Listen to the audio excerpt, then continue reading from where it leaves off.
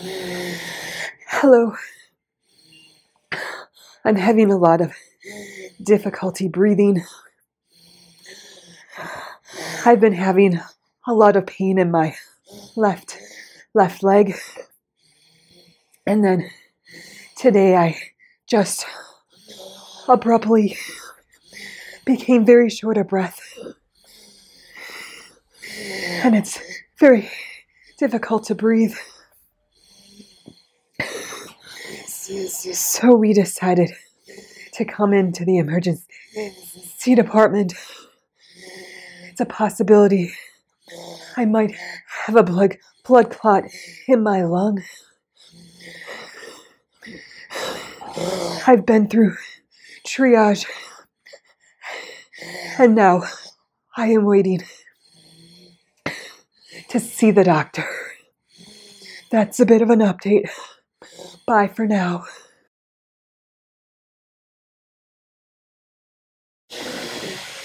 Hello, the doctor has been here. He decided he's going to run some blood tests, order a chest x-ray, have me go down to ultrasound to get an ultrasound of my leg to make sure I don't have a deep vein thrombosis. And then he said he would check back with me and see how everything is going. I'm most likely going to be admitted to the hospital because I have an iodine allergy. They cannot do a CT scan with iodine. This is usually done to rule out a pulmonary embolism. Instead, I have to have a VQ scan, and that's done with nuclear radiology. I'm not sure. It's the weekend. I'm not sure if they work on the weekend. But in the meantime, the doctor said I probably have to be admitted because it's going to take a while to get the VQ scan done. So that's a bit of an update. Bye for now.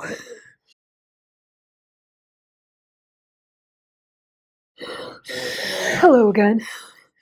They drew blood and they took me down to ultrasound. I also had a chest x-ray. I don't know the results of the chest x-ray, but the ultrasound said there was no deep vein thrombosis or no deep vein blood clot in my left leg. So that's good. The blood results came back. My D-dimer is high. D-dimer is a non-specific blood test which tests for blood clots. So this was high, so it seems like there is a blood clot somewhere. The doctor said he's put in a room for me in the hospital. However, he doesn't know when I'll get a room because it's the weekend and the hospital is quite full. So again, we are still waiting for that VQ scan, and the doctor does not know if they'll be able to do it tomorrow or the next day. He's really not sure, and he said that's going to be left up to the hospital team because now I'm being admitted to the hospital and being transferred to the hospital team. So that's a bit of an update. Bye for now.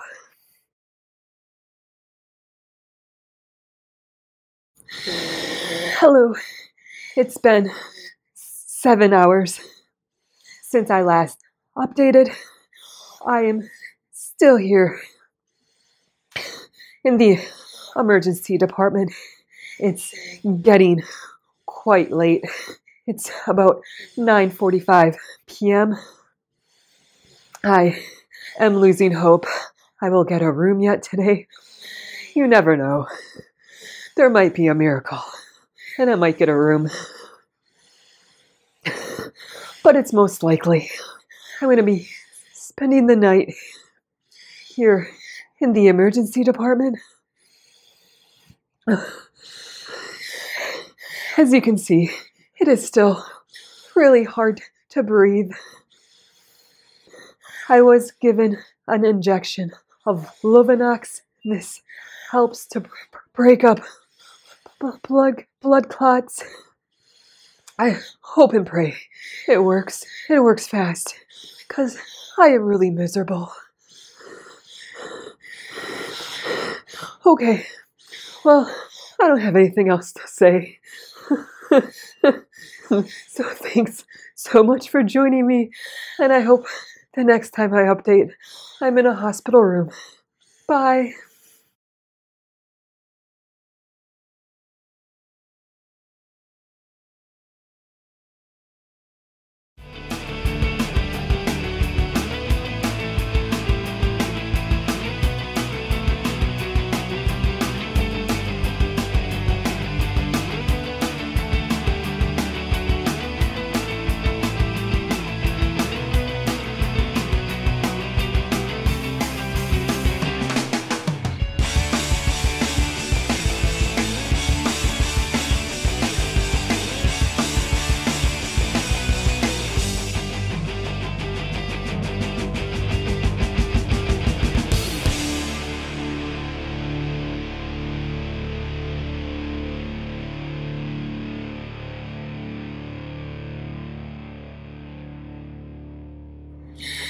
Good morning. I have a room. I got a room. At 4:20 this morning, they took me up here. Now I'm getting settled in. They still need to register me. And then maybe I might be able to get some sleep. It's almost 5 a.m. And soon I'm sure everybody's going to start rounding and all that jazz. So that's a bit of an update. Bye for now.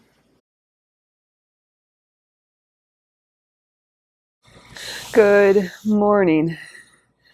Hey, I made it. It's 9 a.m. Don't I look bright and cheery-eyed? Yes, I did my hair, and so now my hair looks good. If only the rest of me looked and felt as good as my hair. Let me tell you about my night. So things were very, very busy in the ER till about midnight. Finally, around 1 a.m., I was getting ready to finally go to sleep. And then my nurse comes in. I don't remember why she came in. She came in. So sometime between 1 and 2 o'clock, I believe I might have drifted off to sleep. Maybe I did. Maybe I didn't. I don't remember. 2 a.m., respiratory comes in and they say, hey, what size is your tracheostomy tube? And I'm like, you have to ask me that at 2 o'clock in the morning. But they did. So once that person left, then at 3 o'clock, a different respiratory therapist came in and was like, what's the size of your tracheostomy tube? And I'm like, go ask that other guy. So he figures that out. Then at 3:30, respiratory therapist comes back and says, hey, what are your ventilator settings? And I'm going, hey, you couldn't have asked me that at 3 o'clock, or the other guy couldn't ask me 2 o'clock, or you couldn't have asked me that when I first came in. No. 3:30. 4 o'clock, respiratory therapist comes back in. Do you need suction? So I was like, no, I just need some sleep. 4:20, they came in, and I was not in a very good mood at that moment. But hey, I was informed I was coming up here. So I got up here about 4:30. Then they checked me in about 4:45, 5 o'clock, somewhere in there. And then the nurse told me she needed to come back. She had to do some more paperwork. And I waited, and I waited, and I waited.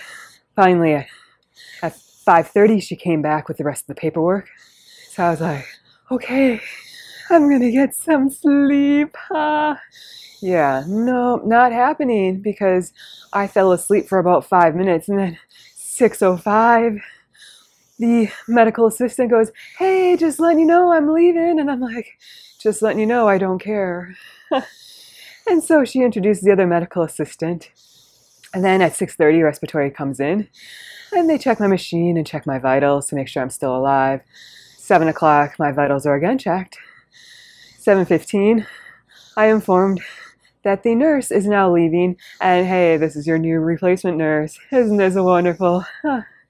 7:45, room service comes with my food, which, hooray, I can't eat any of it anyway, so just let me sleep.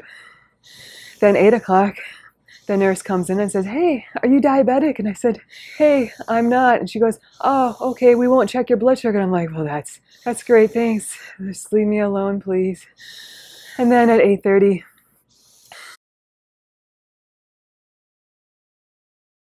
hello, I am back. I got interrupted while filming about all the interruptions I've been having. How ironic.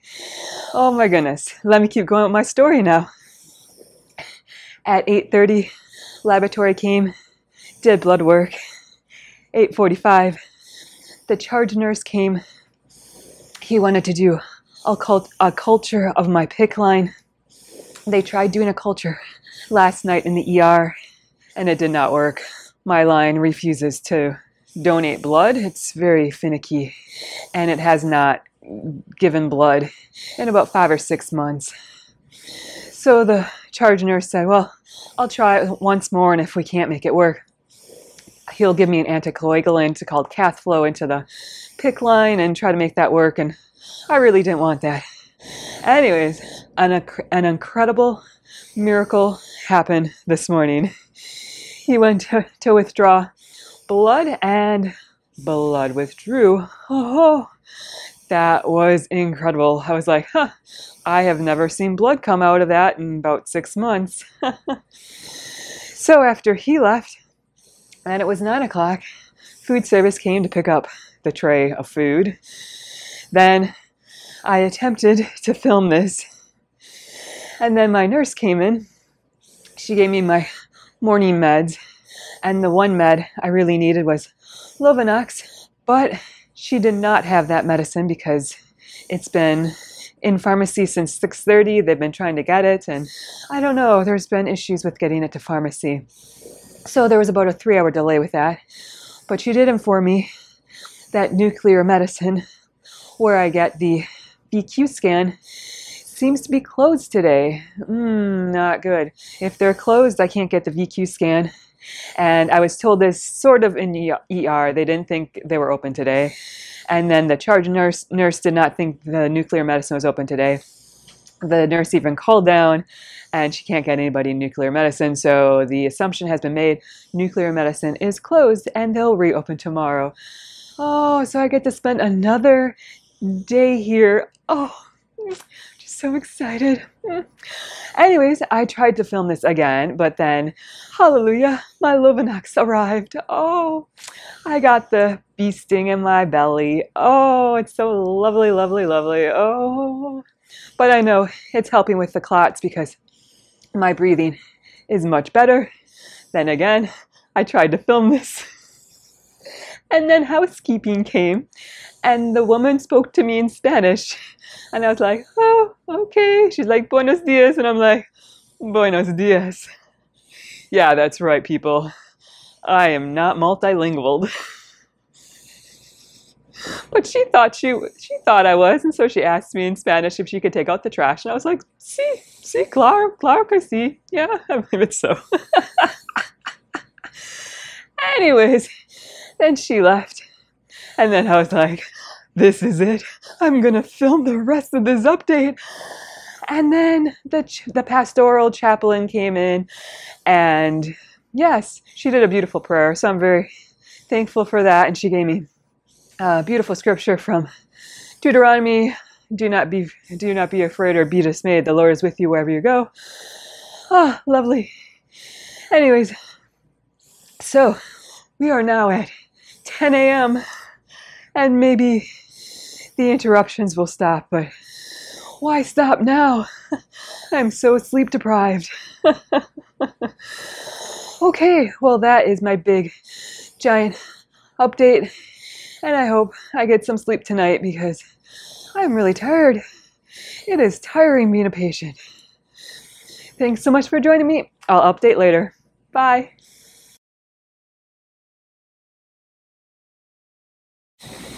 Hello, guess what? It's now nighttime. Ah, yes, that means I get to go to sleep. officially. This morning was just a long parade of people in my room. Even after I stopped filming, people kept coming until about 12:30, 1 o'clock. My mom came to visit me. Thank you, Mommy. Anyways, she came a little after 1 o'clock, and then nobody was in my room. She left about 4 o'clock, so for 3 hours, nobody was in my room except my mommy. And then, almost as soon as she left, then people were back in my room. This evening, about 5:30, my tracheostomy tube clogged with mucus. It was really difficult to breathe, so I ripped it out. I unplugged it with an obturator and shoved it back in.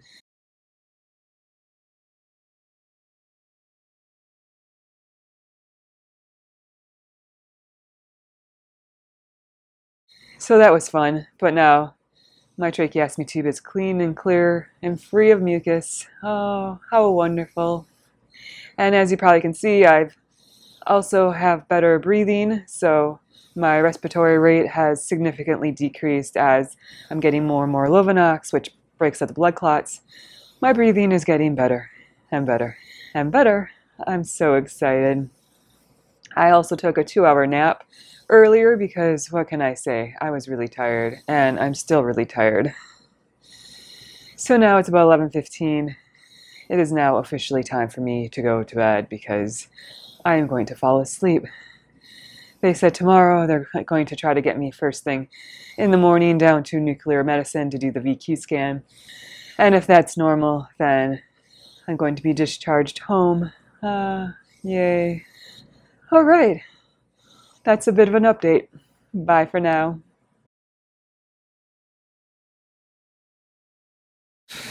Good morning.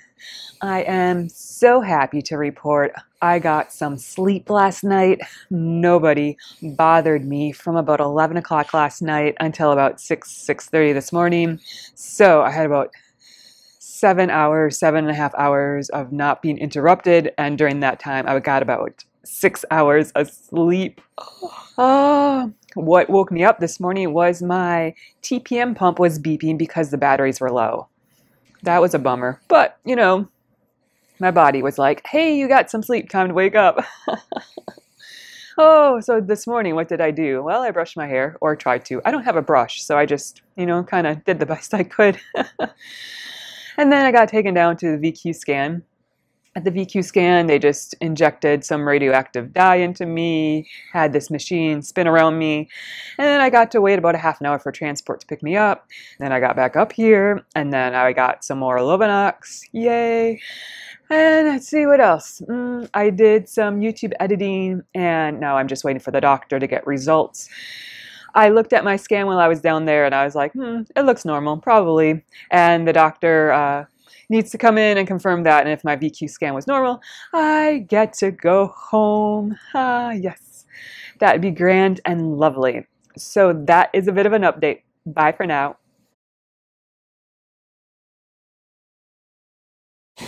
Hello, guess what? I have been discharged. Yay! It's exciting.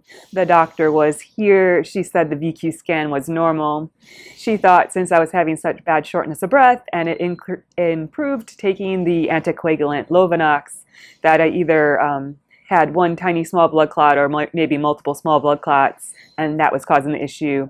And the Lovenox has broken them up and is continuing to make it easier for me to breathe, so she did not think there was any reason to keep me here any longer, and she thought I could go home. All I need to do is follow up with my doctor and and enjoy my day. Yay, I'm so excited. So now I get to change out of this my beautiful green gown. Oh, the best time of my day of my hospital admission is changing into street clothes. It's so exciting. So thank you so much for joining me on this grand adventure of shortness of breath, blood clots, going to the emergency department, all that jazz, waiting in the emergency department, coming to a hospital room, getting a VQ scan, blood work, chest x-ray. Oh, it has been swell. Thank you so much for joining me. Please remember to like and subscribe down below. I hope you have a great day and a wonderful week. Bye-bye.